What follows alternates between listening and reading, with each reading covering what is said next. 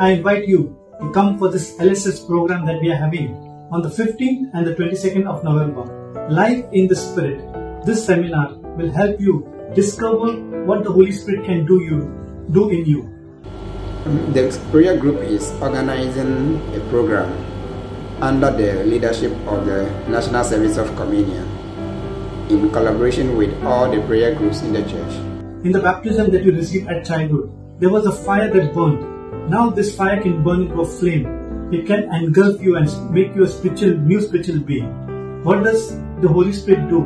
It will anoint you. It will baptize you. It will give you that power, that fire, that you will discover your fruits, the fruits of the Spirit, the gifts of the Spirit, and that desire to speak out God's word. Life in the Spirit Seminar's main aim is to ignite the Holy Spirit that we have received during baptism and confirmation.